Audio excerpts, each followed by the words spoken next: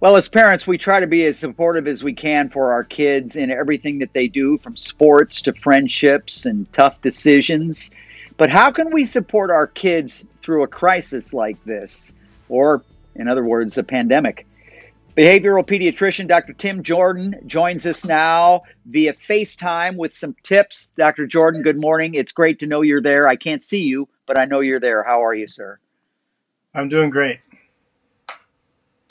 Thanks for being with us. I think a lot about this. This is a changing thing that's happening in our world, and the world is never going to be the same, and it's going to have a huge impact on our kids who grow up through this and are cognizant of it, are old enough to understand what's going on. How can we help them through this as parents?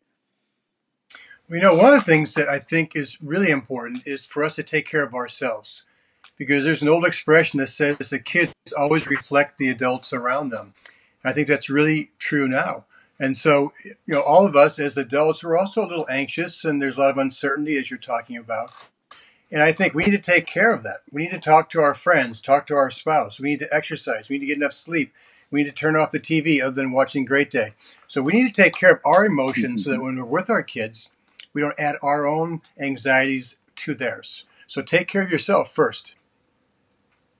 And I think about that too, and I think when my temper does get to a point where everybody being in together and everybody's getting on everybody's nerves, it's important to remember that you need to be kind, you need to be gentle through this, because this can really leave a mark on these kids. So talk to us about Mr. Rogers and his mom and your reflections on that.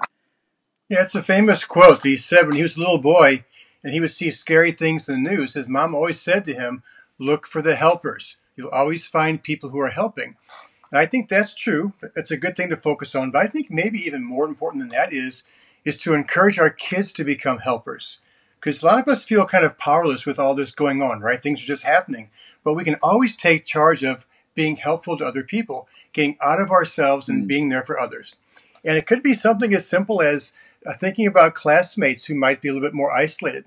There may be some friends they have whose homes aren't that great. So sending or FaceTiming, having some face-to-face contact with Skype or FaceTime or Zoom or however they're doing it, Instagram, to reach out to people who might be less fortunate than you are and have less people around. All right, Dr. Jordan, we thank you so much, and we are going to be checking back with you, because I think this is very important that we keep tabs on our relationship with our kids and how our kids are going through this, because we're just at the very beginning of this thing. This is going to be very, very difficult and a challenge. Thank you, Dr. Yes. Jordan. We You're appreciate welcome. it.